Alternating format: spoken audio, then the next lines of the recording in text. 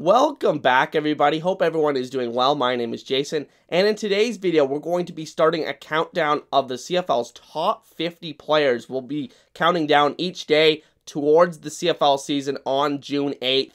Very excited to start this series. This video is going to be a little bit different than the other ones in this series. The other ones are probably going to be a lot shorter than this one, but for this first video, I want to explain what I have going on and then unveil the 50th player on the list. So first, I wanted to go over some of my methodology for compiling this list. So basically, what I did at first was I looked at the rosters of the 9 CFL teams, and by the way, only active players counted as part of this list.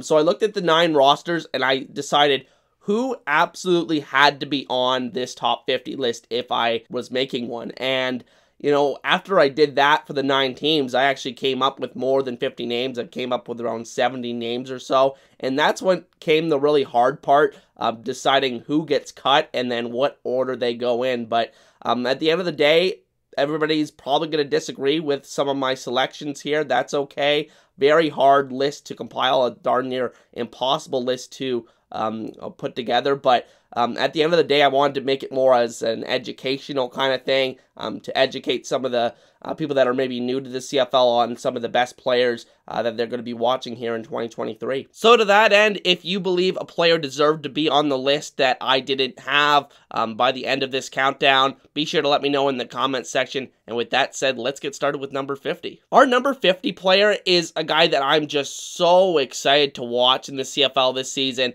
He only played his first 9 games in the CFL last season, so this is a bit of a projection, but what he showed in those 9 games last year makes me believe he is a top 50 player in the CFL going into this year, and that is wide receiver for the Edmonton Elks, Dillon Mitchell. In 9 games played, he had 35 receptions for 637 receiving yards and 4 touchdowns. Outstanding numbers for a newcomer to the CFL, and also a guy that can really stretch the field. Had a big touchdown against Saskatchewan last year. Just kind of is a do-it-all threat, a deep threat, and a guy that was really standing out on that Edmonton Elks offense that didn't really have too many standout players last season. So I am really excited to watch Dillon Mitchell this season in the CFL, and he's our number 50 player on this countdown. So stay tuned for tomorrow for the number 49 player and so forth on the countdown. But with that said, hope you guys enjoyed today's video, and if you guys enjoy this series at any point, be sure to drop a like, and I'll see you guys next time. Peace.